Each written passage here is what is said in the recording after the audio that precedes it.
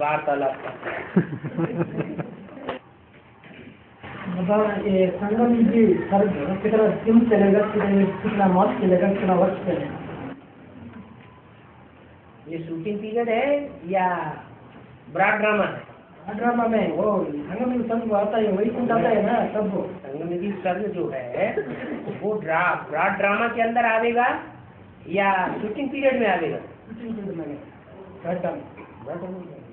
Broad drama जब शुरू होता है तो सचिव कंप्लीट स्थापन हो जाएगा या अधूरा सचिव स्थापन होगा? कंप्लीट सचिव जब स्थापन होगा उसके लिए तो मुरली में बोला है कि कंप्लीट सचिव तब कहेंगे जब दुनिया की आबादी हो जाएगी 9,16,108। अभी तो 8 का भी पता नहीं है। वो 8 की जो दुनिया शुरू होनी है वो भी अभी दिखाई नहीं पड़ रही। तो कंचन का होने के बाद ये सब वो क्या ये संगम क्या, वो संगम में क्या, ये डिफरेंस है ना, इसका कार्य कैसे क्लियर होना? अभी प्रत्यक्ष नहीं है क्या? अभी जो भी है वो सब फाउंडेशन पड़ रहा है। जैसे बिल्डिंग बनाई जाती है तो गहराई में उसका फाउंडेशन डाला जाता है, बाहर नहीं दिखाई पड़ता है कुछ भी। ऐसे ब्राह्मणों की संगम की दुनिया में नई दुनिया का फाउंडेशन है, वो अभी प्रत्यक्ष नहीं हुआ है। संगम की स्वर्ग उसका अधिष्ठाता कौन है? सुखधाम का अधिष्ठाता कौन है? विष्णु। वो मूर्ति जब तक मैदान में नहीं है तो वो प्रत्यक्ष कैसे होगा?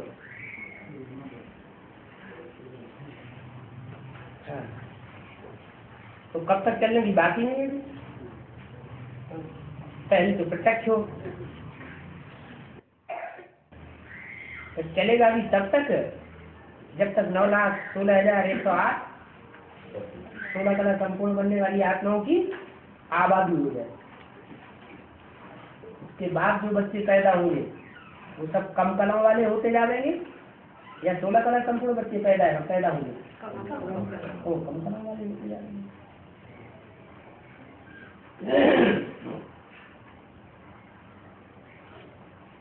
तो ड्रामा कब शुरू होगा?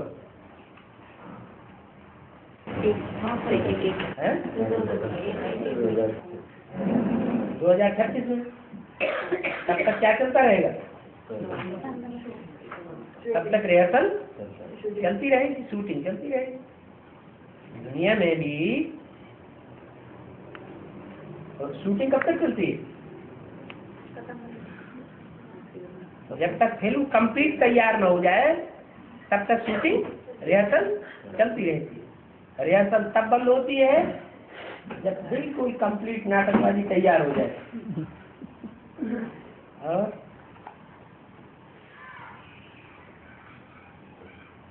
बाबा ये भक्ति मार्ग में ज्ञान मार्ग में शीशम से बोले ना, हम बच्चों से बात कर रहे हैं 16,108 से। तो भक्ति मार्ग में ऐसे चित्र क्यों नहीं, ये आत्मा ने चित्र नहीं किया है, वो बच्चों से बात कर रहे हैं। तो कुरान नहीं पढ़ा? कुरान पढ़ा है, फिर भी वो भक्ति मार्ग में उनको महत्व देता ही नहीं है, महत्व देता ही नहीं। गीता का भगवान कृष्ण को बनाई दिया तो महत्व क्यों देंगे?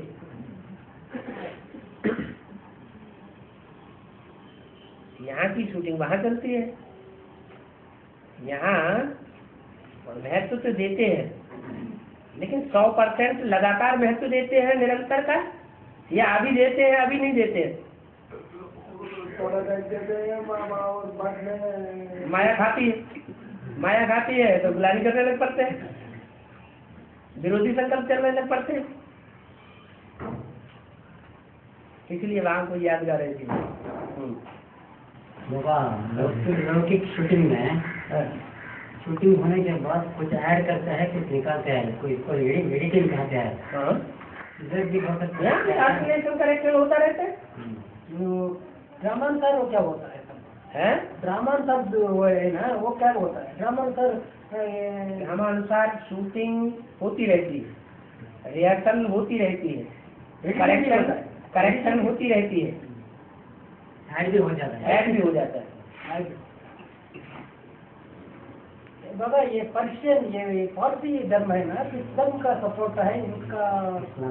इस्लाम वो तो अग्नि पूजा करता है ना, अग्नि पूजा करे तो वो हिंदू धर्म में आ जाता है, वो इस्लाम कैसा हो जाता है? अग्नि को कैसा वो इस्लाम मानेगा? जितने भी और दूसरे धर्म निकले हैं, विदेशियों या विधर्मियों, वो द्वापर युग से ही तो निकले हैं। नहीं, ये तो पारसी सेपरेट हो जाते हैं ना उनसे, मुस्लिम से इस्लाम से सेपरेट हो जाता है ना। तो हर धर्म में उसके कुछ न कुछ पैरेलल चलने वाले विधर्मी भी होते हैं, विधर्मी नहीं, जो पैरेलल चलते हैं, उनके अनुसार नहीं चलते, थोड़ा डिफर कर जाते हैं। तो हिंदू धर्म जैसा चल जाता है, या तो उनको ये कहे कि वो फर्स्ट क्लास हो। बाबा ये ज्यूस है ना, इस्राएल का ज्यूस, हाँ, वो किस धर्म का है? सारे इस्लाम धर्म से ही तो निकले हैं।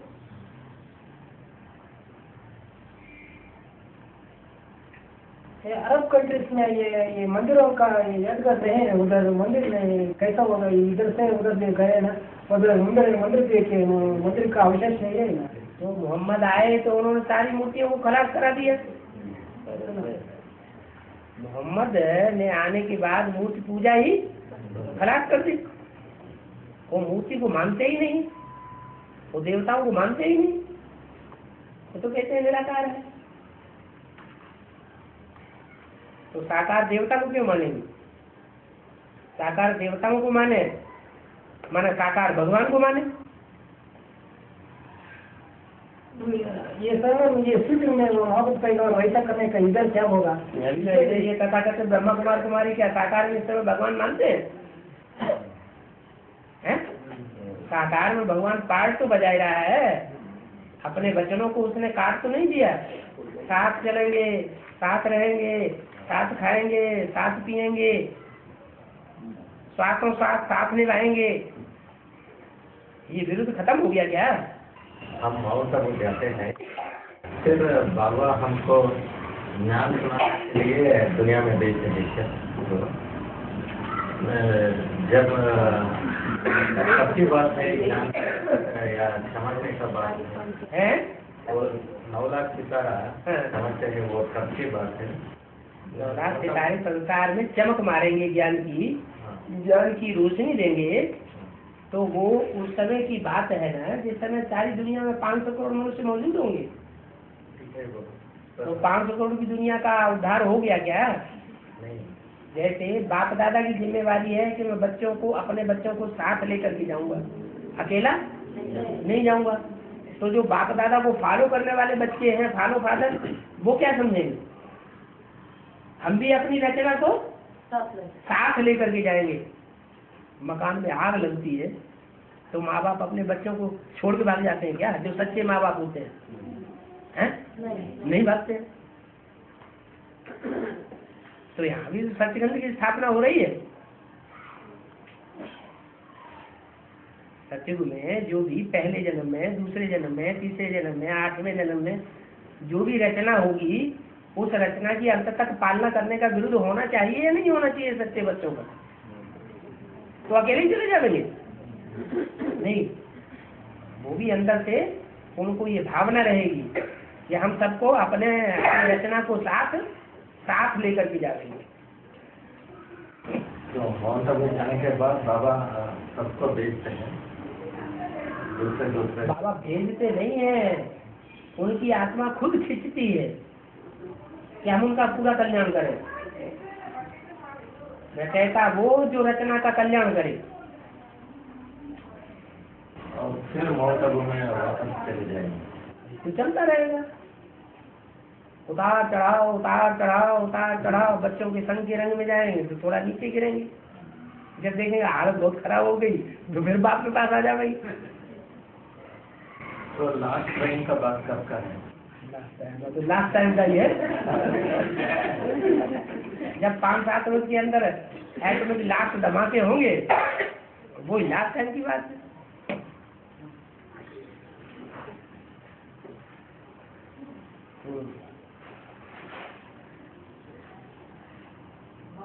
तंग आ रहे हैं क्या?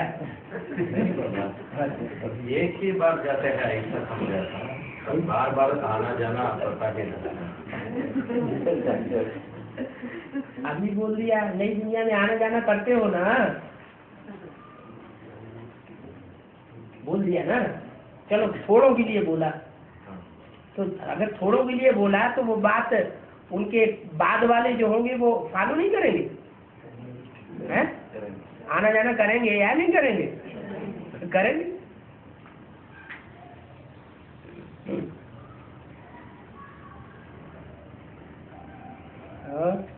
ये कैसे में बोला है, जो गाय दूध नहीं देते उनको खोद घर में रखा जाता है।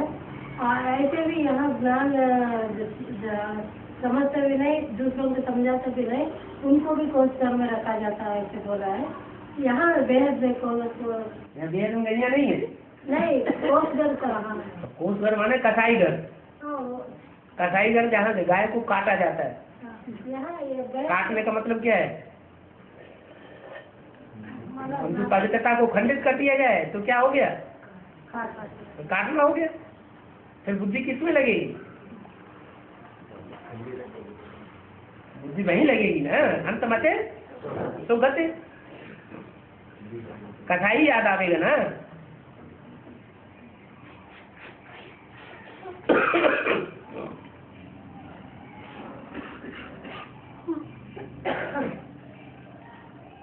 समझ में नहीं आया? हैं? हैं? आया ना? हाँ। और बाबा क्रिश्चियन धर्म में ये सैमसन एंड डिलाइला, हरक्यूलिस, ये सभी आते हैं, और सभी कहाँ से उनका शूटिंग उनका मन में कहीं से आ गए, बुद्धि में कहीं से आ गए? वो क्या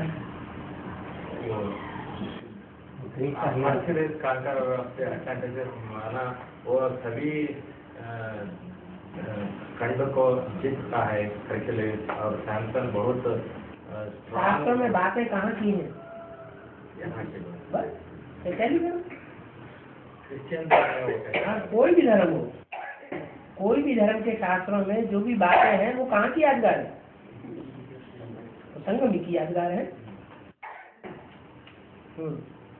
बाबा ये इस्लाम धर्म और हिंदू धर्म में आज के अंत तक उनके पास अंश मात्र ही पवित्रता हुई। कैसे मुक्ति न संगठित शक्ति का धारण किया? हाँ, पवित्रता नंबरवार होती है या एक जैसी होती है? नंबरवार होती है। भारतवासी जो हैं, भारतवासी हर बात में अति करते हैं कि विदेशी लोग हर बात में अति करते हैं? कौन को बोले अति कौन करते हैं? वो करते हैं अति। अति माने अति का अंत होता है ना। तो एक्सट्रीम विचार में भारतवासी जाते हैं या मुसलमान जा रहे हैं? मुसलमान जा रहे हैं एक्सट्रीम अपवित्रता में, विचार में। उनके यहाँ तो नियम बना हुआ है, ये लिमिटेड है शादियाँ, उनके धर्म में लिमिट है, इतनी शादियाँ तुम कर सकते हो एक साथ, इससे ज्यादा बीवियाँ नहीं कर सकते। और यहाँ उतना कर रहा है। यहाँ तो गुप्त रूप से कितना कर रहे हैं कुछ पता ही नहीं। उतना कर रहे हैं। हाँ, यहाँ उतना नहीं, उससे अति का कर रहे हैं। खुलेआम 5 स्टार होटल खुले हुए हैं इसी बात के लिए। तो क्या मामला है? रोज तो टीवी क्या बिल्कुल ही देखा ही नहीं कभी जिंदगी में? अखबार पढ़े ही नहीं क्या? मेरे मन में रह जाता। वो हमारा क्या हिस्ट्री में राजाओं ने 500 रानियां नहीं रखी?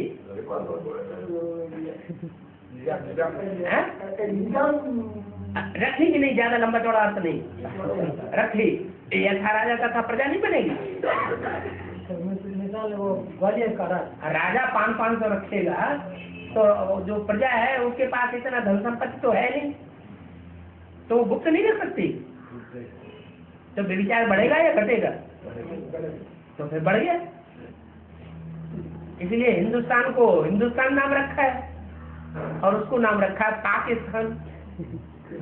हमारा स्थान पाक है, तुम्हारा स्थान नापाक है। तो प्योरिटी तो यूनिटी किसमें ज्यादा होनी चाहिए? यूनिटी की पावर किसमें ज्यादा दिखाई पड़े?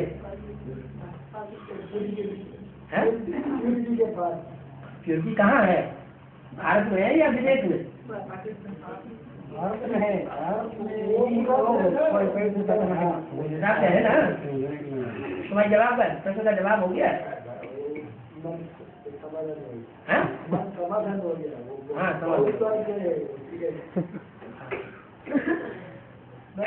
आगा खान कौन है? उनका हीरो में तोड़ने का कारण क्या है? वो उतना का क्या कार्य किया गया था, उतना महत्व कार्य? वो तो मुसलमानों में माना जाता है। आगा खान आग खाता है, नाम रख दिया आगा खान। हीरो में तोड़ने का कार्य वो उनका गुरु माना जाता है।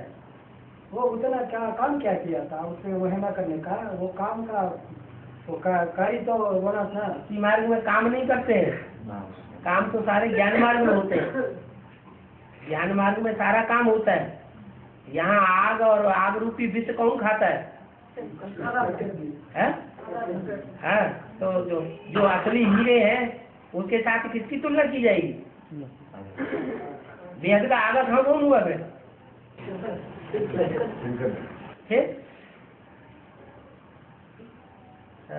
और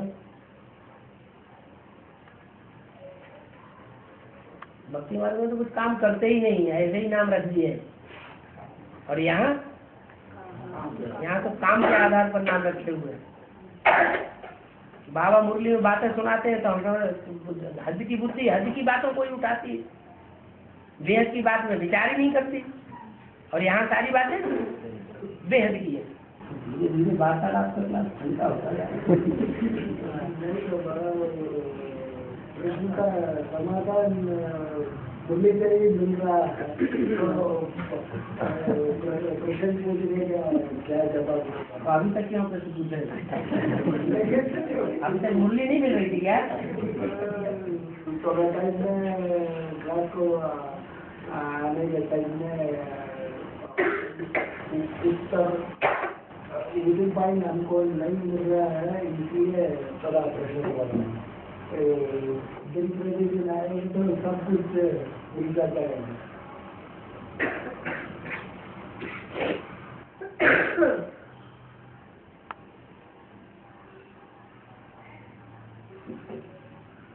मैंने बुद्धि ठिकाने लग गई है। जितना प्रश्न पहले था अभी उतना प्रश्न तो पत्थर कोई नहीं डाला है, समाधान मिल रहा है। प्रश्न से जब बुद्धि बनती है तो उसमें लहरें उठती हैं। कोई प्रश्न पैदा नहीं होता तो आराम नहीं। दादा म्यांमार में ये कावेरी और गोदावरी का महिमा क्या है, इसका यथार्थ क्या है? इसका ये गंगा यमुना को बताया है ना, कावेरी गोदावरी का क्या है का डिस्कशन? शास्त्रों में जो भी नाम दिए हुए हैं वो काम के आधार पर नाम दिए हैं। क्या है कि नहीं? तो कावेरी नाम है,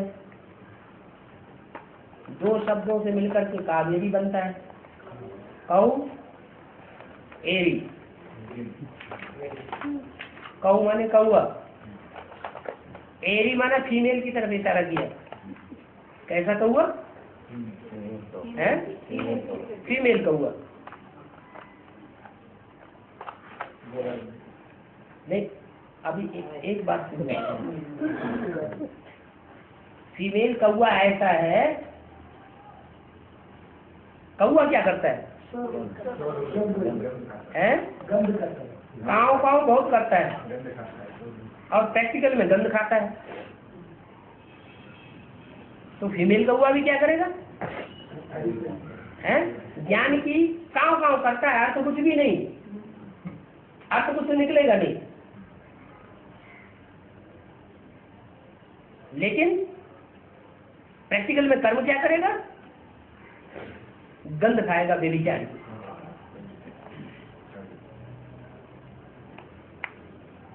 होना चाहिए पक्षी है, ज्ञान योग के पंख लगे हुए हैं, तो ज्ञान योग के पंखों से इतना ऊंचा उड़ना चाहिए जो संसार का भला हो। ज्ञान रतन मुख से निकले। कौआ के मुकाबले मीठी बोली बोलने वाली कौन सी मानी जाती है? पक्षी, कोयल, तोता भी है, मीठी आवाज करता है, और कौआ कर्कश आवाज करता है, और कर्कश आवाज करके ऐसी काव काव करता है कि जो भी गंध खाने वाले हैं सबको इकट्ठा कर लेता है, तुम भी आके खाओ।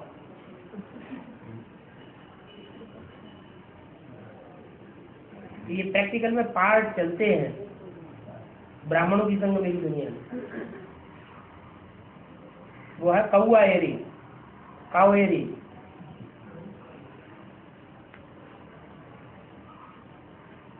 पहले कावेरी नदी में कोई स्नान नहीं करता था, अभी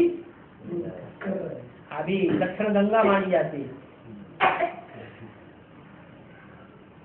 माने कलयुगी नदी है जिसको पतित पावनी समझा जाता है।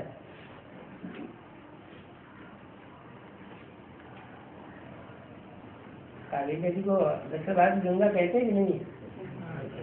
गंगा कहने लगे, पहले स्नान नहीं करते थे।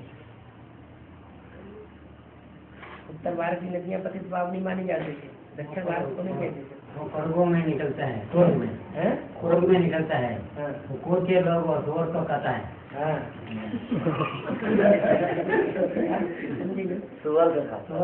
कौन खाता है? जहाँ से वो कावेरी निकलती है, जहाँ से कावेरी निकलती है उनके वासी वो सुअर को खाते हैं। सुअर का बाल मोटा होता है ना, और मांस ज्यादा होता है, ये अभिमान का मांस उसमें ज्यादा होता है। ठीक बात है। तो ये तो कौआरी हुई, और उससे नाक साइड में बहती है गोदावरी। गोदावरी में जब बाढ़ आती है तो चारों तरफ माहौल कैसा हो जाता है? जैसे नदी नहीं है, सागर है। क्या चारों तरफ क्या दिखाई पड़ता है? पानी ही पानी दिखाई पड़ता है, इतना विस्तार हो जाता है। नाम है गोदावरी। क्या? गोद लेने वालों में जिसकी वरीयता है, श्रेष्ठता है, मैंने बहुतों को गोद लिया है, थोड़ों को नहीं दिया है, बहुतों को अपनी गोद में समा लिया है, प्रभाव में ले लिया है।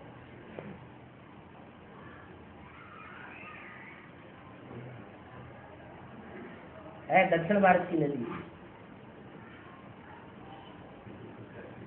है। कारण क्या है?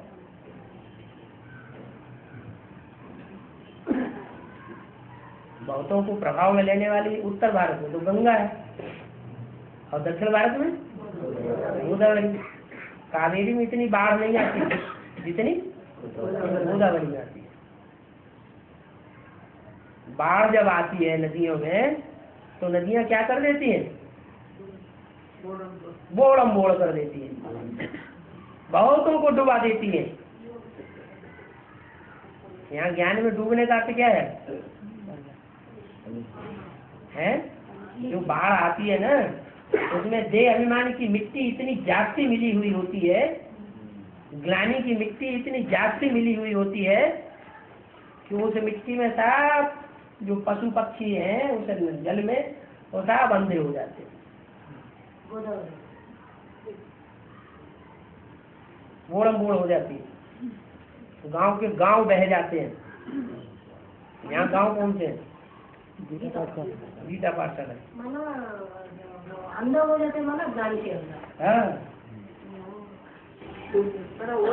वो जो बात कह रहे हैं वही सच्चे मान रहे हैं। हाँ, जो वो कह रही है वही सच्चा है।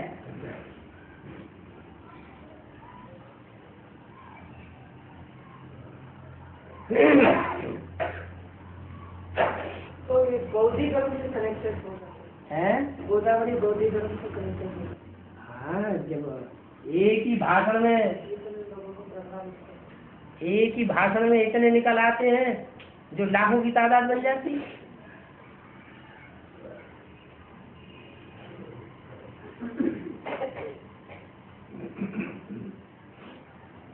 द्वापर कलयुग की दुनिया की प्योरिटी का प्रभाव होता है। कौन सी प्योरिटी? हाँ, साथ में रहकर के प्योरिटी पालन करने वाली बात नहीं, दूरवाद खुजवाद वाली प्योरिटी।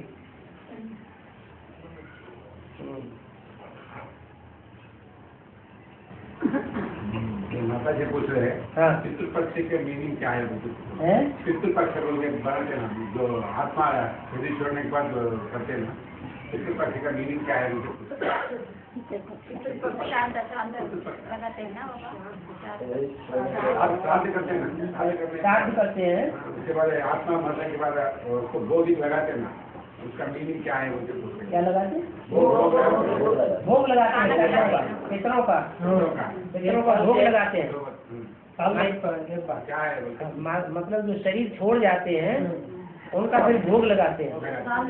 साल में हाँ, उनको बरसी बनाते हैं, भोग लगाते हैं।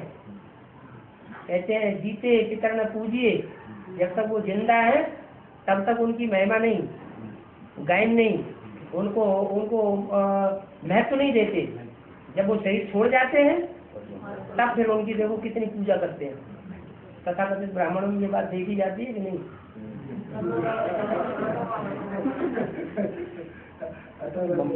जीते जी हाथ फेल कर दिया, मरने के बाद कितना मनाते हैं? मुरली में कहीं नहीं बोला कि मृत्यु दिवस मनाना है।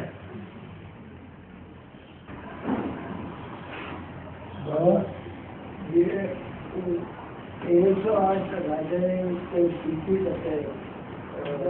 सूर्य, चंद्र और इस्लाम, बौद्धि,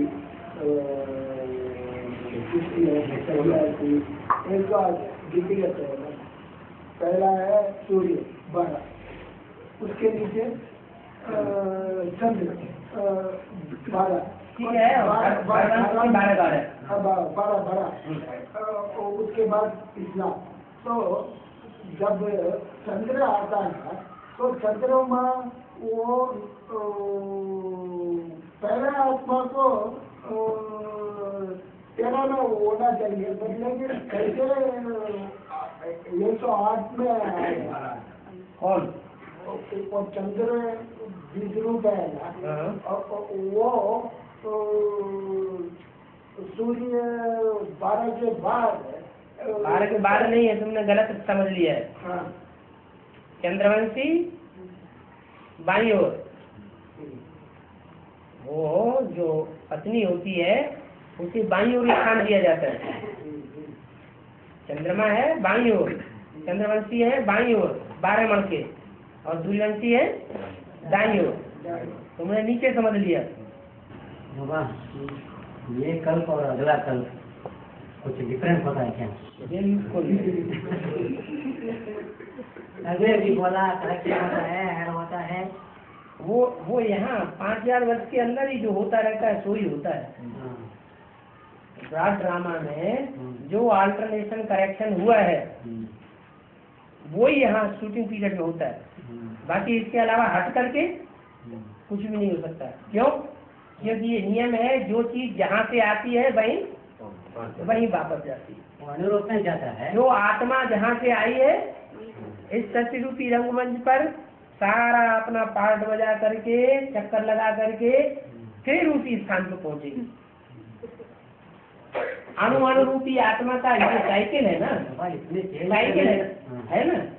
ऐसे ही जो जड़ अणु है, क्या वो तो चैतन्य आत्मा अणु हुई, जैसे ऐसे जो जड़ अणु है वो अणु जहाँ से चक्कर साइकिल लगाना शुरू किया वो सारी दुनिया में चक्कर लगाते लगाते लगाते लगाते अंत में फिर वहीं पहुंचेगा विनाश के टाइम पर।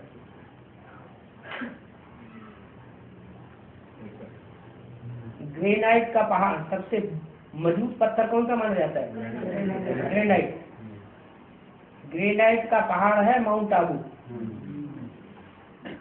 और दुनिया का सबसे गहरा पहाड़ है। गहरा माना ग्रेनाइट का पत्थर जो है बहुत गहराई तक गया है। इसलिए दुनिया में चारों तरफ भूकंप आते रहेंगे, इधर आए उधर आए उधर आए उधर आए, विनाश होता रहेगा। लेकिन वो ग्रेनाइट का जो गहरा पहाड़ बना हुआ है उसके ऊपर कोई असर नहीं होगा विनाश का। लेकिन अंत में जो 5-7 रोज के अंदर विनाश होगा वो भारत को छोड़ करके बाकी सारी दुनिया में इतने भयंकर भयंकर भूकंप आएंगे, भारत में भी आएंगे। लेकिन जहाँ स्वर्ग की स्थापना होगी वहाँ सुरक्षा रहेगी, वातावरण बढ़िया रहेगा, और बाकी माउंट आबू भी नहीं बचेगा। वहाँ भी सनसेट पॉइंट दार्जिलिंग बन जाएगा। क्या? हाँ, वो ग्रेनाइट का पत्थर भी चूर चूर हो करके और सब क्या कहते हैं वो जो बहता है लावा, लावा बन करके पृथ्वी के अंदर समा जाएगा। द्वापर युग से फिर वही फूटेगा और फिर ग्रेनाइट का पत्थर का पहाड़ बन जाएगा।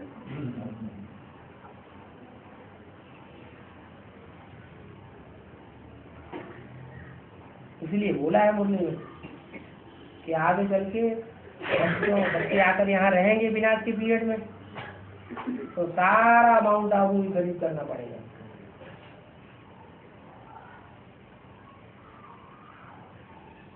देखो माउंट आबू में रहने वाले तो माउंट आबू को महत्व समझते नहीं है, तो उनको पैसे मिलेंगे तो बीच बात को भाग जाएंगे। क्योंकि अभी महंगाई माउंट आबू में इतनी ज्यादा है और आगे चलकर तो भयंकर महंगाई बढ़नी है। अभी तो अकाल घोषित कहाँ हुआ है? विनाश होगा तो सबसे पहले अकाल पड़ेगा। इतना भयंकर अकाल पड़ेगा कि पानी की बूंद नहीं मिलेगी, अन्न का दाना नहीं मिलेगा, नोट की गड्डियां मिलेंगी, तो दाना पानी नहीं मिलेगा। तब ईश्वरीय यज्ञ के अंदर जो खिचड़ी है उसकी वैल्यू को पता चलेगा।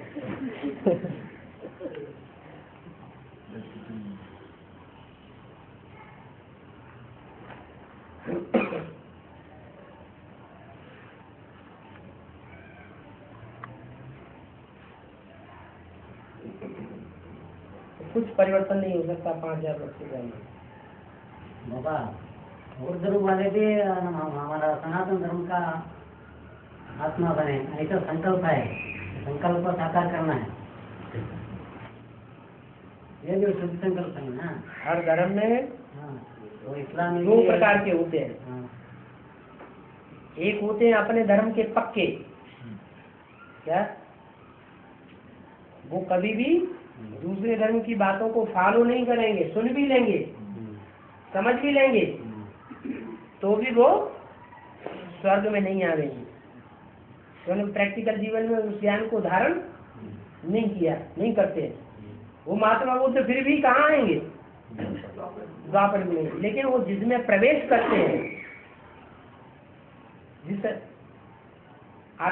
व्यक्तित्व में, वो व्यक्तित्व भारत का होता है।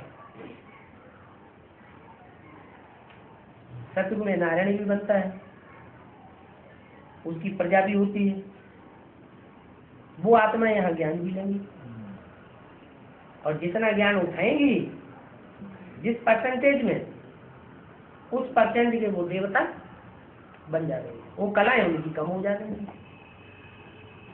16 कला संपूर्ण वो देवता नहीं बनेगी। इसलिए वो कमजोरी होने के कारण द्वापर युग में जब पहुंचेंगे तो उसमें वो धर्म पिता प्रवेश करेगा और कन्वर्ट हो जाएगा। पूरा ज्ञान नहीं समझते हैं, पकड़ नहीं पाते उतना। इसलिए ऐसे नहीं है कि दूसरे धर्म में ईश्वरीय ज्ञान को पहचानने वाले नहीं हैं, उठाएंगे ज्ञान को, लेकिन उतना नहीं उठाएंगे जितना जो आदि सनातन देवी देवता धर्म के पक्के हैं वो उठा देंगे। और बाबा ये बोलते हैं कि धर्मराज मेरा राइट हैंड है, लेकिन ये भी है कि आश्चर्य में जो इस्लाम धर्म से कनेक्टेड है वो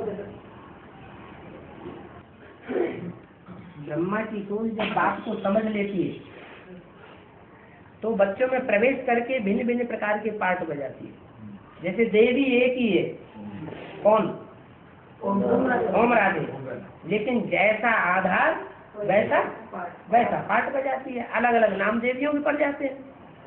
ऐसे ही ब्रह्मा की सोल बच्चों में प्रवेश करती है, प्रजापिता की सोल भी बच्चों में प्रवेश करके पाठ हो जाती है। इसलिए प्रैक्टिकल में निमित्त किसी को बनाती है। मैं धर्मराज नहीं हूँ, मैं तो प्यार का सागर हूँ। मेरे साथ राइट हैंड धर्मराज है, हड्डी हड्डी तोड़ देगा, कर पाए नहीं। आज कब शुरू हो जाएगा? पाँच कब शुरू होता है? हम इंतजार कर रहे हैं, आवा तो सामने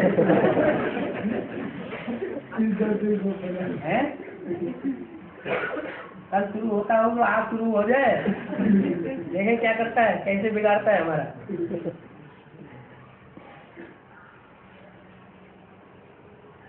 स्थापना हो जाएगी।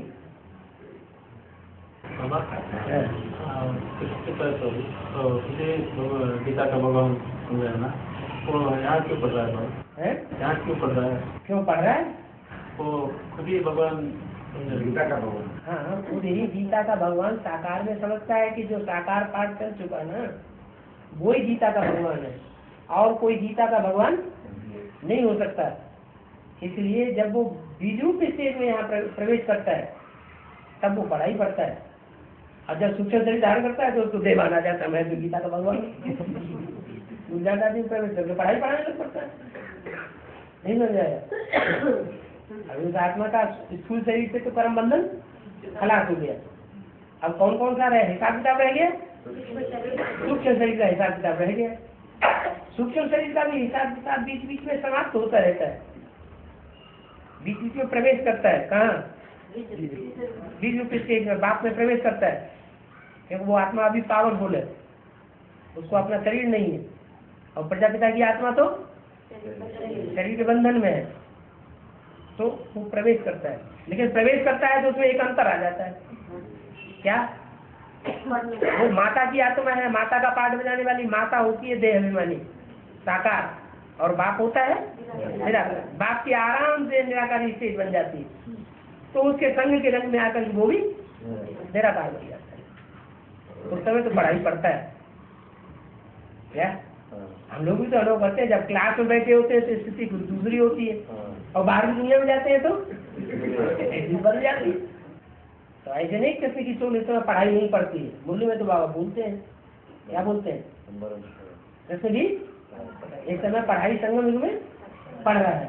तो ऋषिदेव में भी ब्रह्मा की उसका दोष नहीं है, कृष्ण की आत्मा का दोष नहीं है, नहीं तो भारत में भगवान आते ही नहीं, उन्हें रहम आता है। ये बच्चे दोषी नहीं है, ये विधर्मियों के संग के रंग में आकर के ऐसे बन जाते हैं। ऐसे ही कृष्ण बच्चा भी दोषी नहीं है, लेकिन विधर्मियों के संग के रंग में आकर के ऐसा बन जाता है। 10, 20, 50 हो और वो कहे ये आप ही गीता का भगवान, आप ही गीता का भगवान, बुद्धि में पक्का बैठ जाता है। ये देखिए आज से ही बाबा को नशा कर दिया, जो असली था उसको तो 9, 2, 11 कर दिया। बाकी जितने भी विधर्मी बच्चे थे वो तो दुखदाई बच्चे हैं। वो सत्य पाठ को उन्होंने पसंद नहीं किया, किसको पसंद कर लिया, ब्रह्मा को पसंद कर लिया, तो बस मक्खनबाजी शुरू हो गई। और समझ लिया हम ही गीता के भगवान, लेकिन ड्रामा बना हुआ है। क्या ड्रामा तुमसे पुरुषार्थ करा देगा। ऐसे ही कृष्ण की सोच में भी ड्रामा पुरुषार्थ कराता है। वो आत्मा नहीं पढ़ाई पढ़ना चाहती, लेकिन लेकिन वो ड्रामा ऐसा बना हुआ है। जैसे शिवबाबा कहते हैं मुझको इस पति दुनिया में आना पड़ता है, मैं आना नहीं चाहता हूँ लेकिन पड़ता है, पति तन में आना पड़ता है।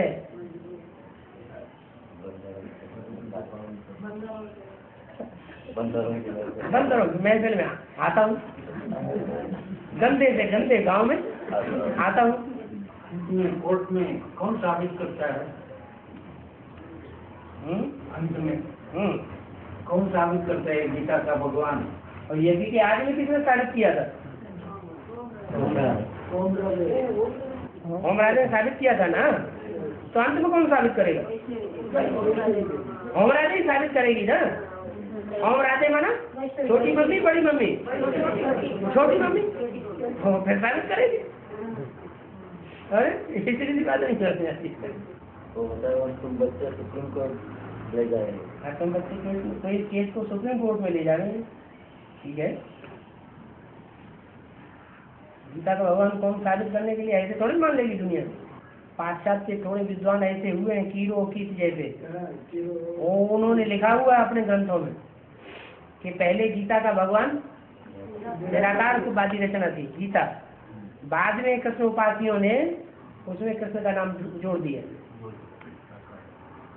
पहले फिर भी शास्त्र सत्व प्रधान थे, उनका सात्विक इंटरप्रिटेशन था, बाद में फिर इंटरप्रिटेशन झूठा होता गया, सब शास्त्र झूठे हो गए। तो किलो ठीक जो भी थे वो भी एडवांस में होना चाहिए।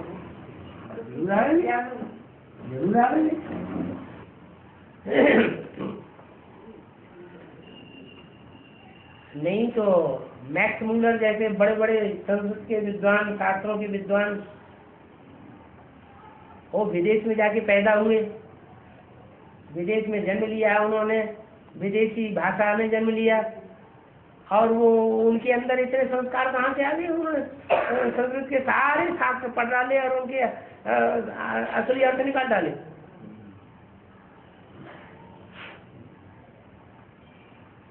उसमें संस्कार कहाँ से आए? वो जरूर भारत में उन्होंने जन्म लिया है, ज्यादा जन्म उन्होंने भारत में लिए हैं, भारत में शास्त्रों का अवगाहन किया है,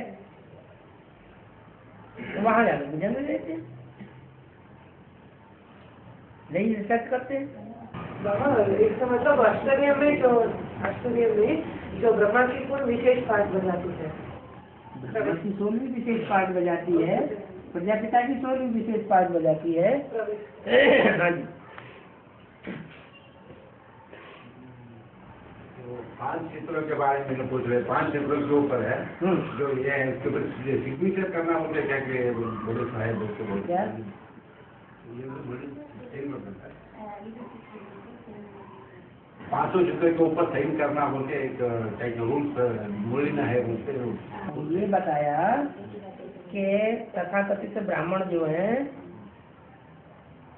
उनकी जो गीता पाठशालाएं खुली हुई है और वो कन्वर्ट हो जाती है, क्या पक्के ब्राह्मण बन जाते हैं, एडवांस में आ जाते हैं, तो वो उनके घर में पहुंचते हैं, झगड़ा करते हैं, और झगड़ा करके जब नहीं मानते हैं तो कहें हमारे चित्र हमको दो, ये हमारे चित्र है, और उठा के ले जाते हैं, है ना।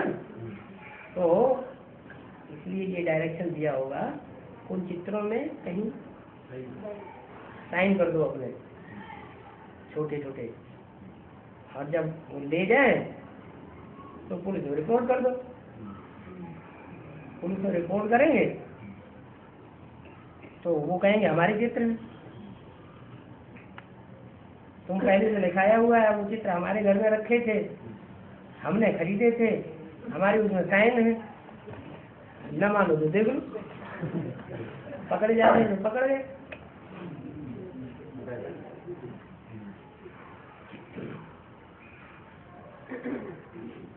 और फिर चित्र उनके हैं तो उन चित्रों को क्लैरिफिकेशन भी तो उन्हें देना पड़ेगा, वो नहीं दे पाएंगे और तुम चित्रों को क्लैरिफिकेशन दोगे तो चित्र किसके हुए।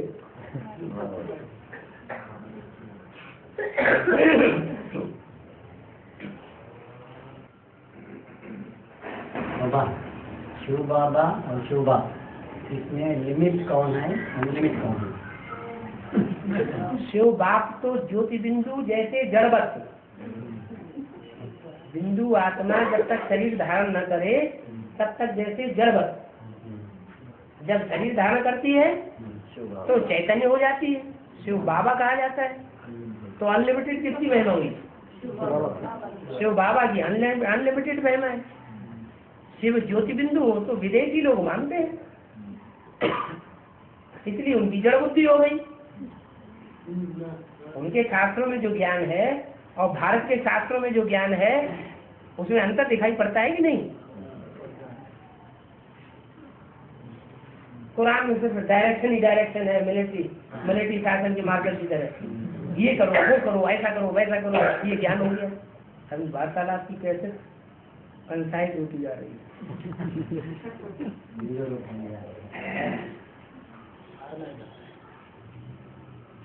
पहले 1 घंटा चलती थी, अभी एक क्लास जहाँ कहीं चलता है तो आधा घंटा पौना घंटे भी नहीं चलता, तो बीच में गैप आता है, शाम और नाम बन जाता है, गैप निकाल लिया जाता है।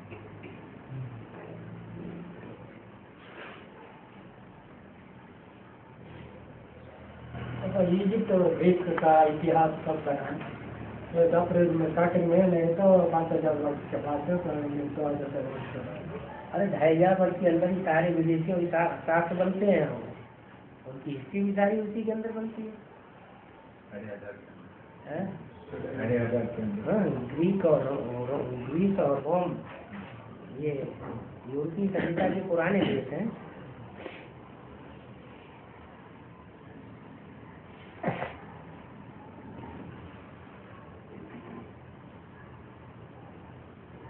अटलांटस एक खंडता बोलता है हिस्ट्री में, अटलांटस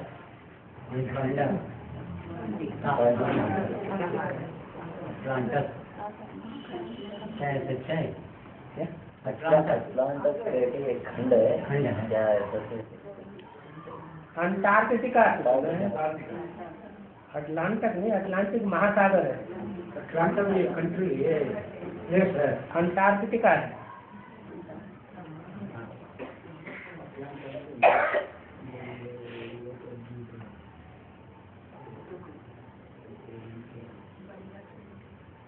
ये तो बहुत है, हुआ होगा कोई बड़ी बात थोड़ी, कोई खास बात हो उसके संबंध में बताओ।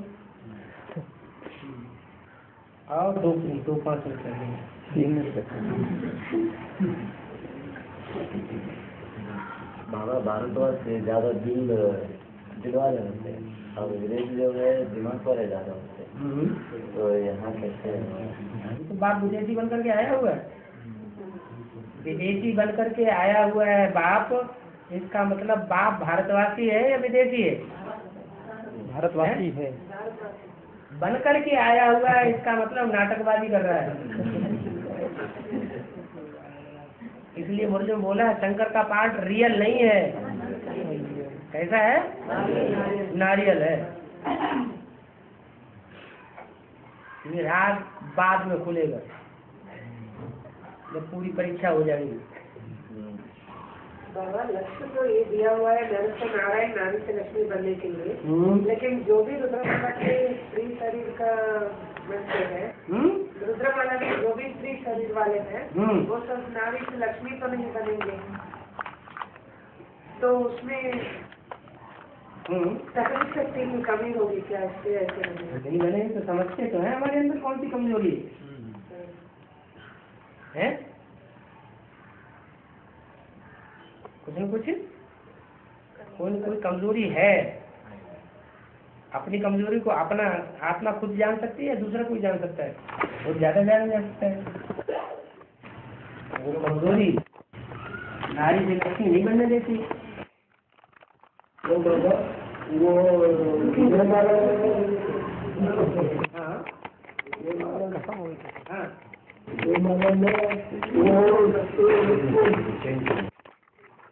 बस हो गया करेंगे।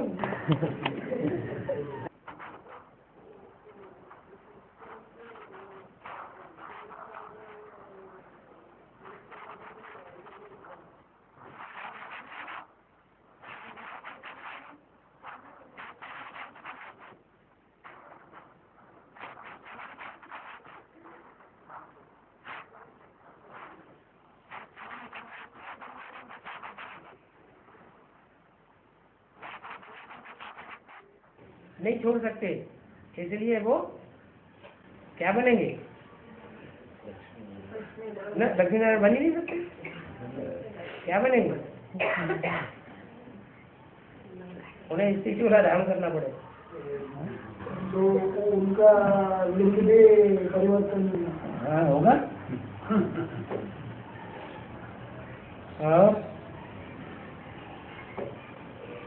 बाबा माता जी पूछ रहे हैं, वो बर्फ में जब तक जो ज्यादा पाप कर्म करते हैं वो ज्यादा टाइम बर्फ में दबना है क्या? हाँ जी, हाँ जी। वो दुख महसूस हो रहा है क्या? आत्मा जब पूरा फ्रीज हो गई फिर कहीं दुख तो थोड़ा ही होता है। जब तक फ्रीज होता है ना तब तक। हाँ, जब तक पूरा फ्रीज होता है तब तक थोड़ा अनुभव होगा। फील होता है। हाँ, ठंडी बनेगा फिर थोड़ा अगर ठंडी लगे तो भी